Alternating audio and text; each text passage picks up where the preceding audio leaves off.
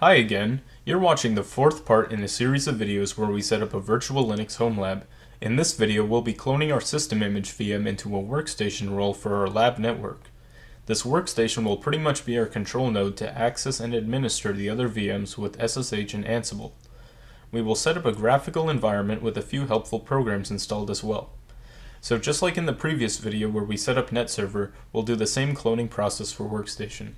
So once again, right-click on SystemImage and click Clone.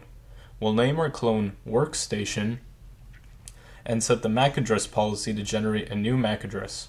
Then click Next and we'll make our clone a full clone just like before and hit Clone. When that's done, we'll change a few settings to make this workstation a little bit faster. So go over to Settings, System, and we're going to boost up the base memory to about 4 GB. So that should be good. And next we'll set the number of CPUs. 2 CPUs should be alright, but you can do more if you wish. I'm actually going to set 4. And for our display, we're going to add some more video memory. In fact, we'll make it the max of 128 megabytes to make sure our graphical environment runs smoothly. The last important thing I'd like to point out is that we're still indeed connected to LabNet, and that's actually all we'll need to get online and communicate with the other hosts on our network. So we'll just click OK to that, and what we're going to do now is actually start up NetServer if you haven't already. So you can start in a headless mode so you don't actually have to look at it, and then we can start Workstation. We'll need NetServer running at all times when we want network access for anything connected to LabNet, so now you know why we're doing that. So now that Workstation has started up, make sure to first of all log in, and just like before we're going to change the host name with sudo hostnamectl hostname and workstation, just like that. And once we've done that, we can also use sudo su- to get a login shell. And just to coast on the safe side, we're once again going to run yum update. And so all of that looks good. And next we're going to install a couple of package groups. So you're going to want to type in yum group install and in quotes development tools. And you won't need quotes for the other two. We're just going to want base-x and fonts with a capital F. Okay, so we'll just say yes to that, and this will install the tools we need to build the VirtualBox Guest Edition kernel modules and also some basic packages for a GUI. So we'll come back once that's been installed. Okay, now with our package groups installed, we're going to need to install just a couple of more regular packages. So just run yum install gdm GNOME terminal Nautilus Firefox and gedit. Okay, we'll just say yes to that. And now we need GDM so that we can log into our graphical session, and the rest of the tools are there to just make it actually usable as a workstation.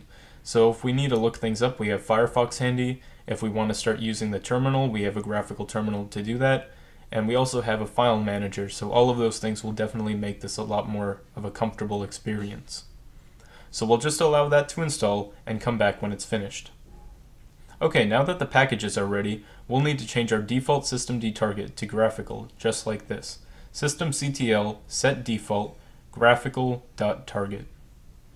Just like that, and there we go.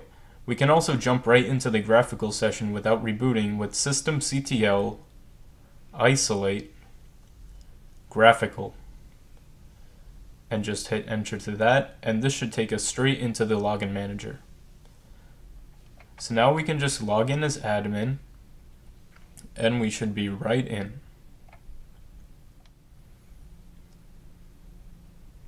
Now for the best experience, we should install the VirtualBox Guest Editions, just like this. First head up to the top after hitting your host key, and go to Devices and get the VirtualBox Guest Edition image. Sometimes it might ask you to download, so I'll just do that. And it'll take a second. And then we'll insert it into our VM. You should now get an automatic prompt that asks if you'd like to run this software. So just say run and type in your password. And this should start building the VirtualBox Guest Edition kernel modules. So it'll take a little bit to rebuild the init ramfs and do a couple of other things, and then we can move on.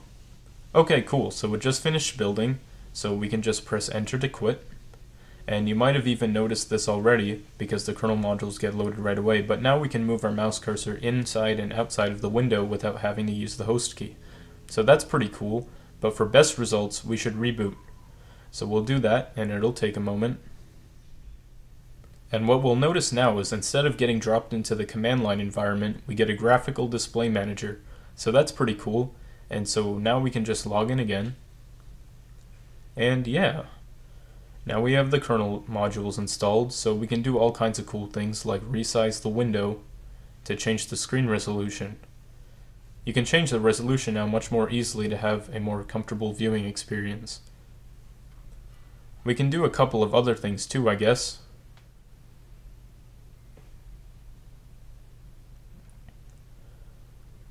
We can, let's see here, make the font bigger. We can ping our own host name, Workstation, and notice that it gets attached to the domain labnet. So that's pretty cool, and the same thing should happen if we ping net server. So yeah, we're pretty much able to access the other hosts on our network as well as access the internet. I mean, that was already proven since we were able to install packages, but we can also test that with ping. So as you can see, it's working well. So I just wanted to show that off. That's pretty cool. And that'll be all for this video. So stay tuned for part 5 where we clone a couple more VMs so that we have some hosts to configure on our network. So that'll be about it for this video. I hope it helped. See ya, and thanks for watching.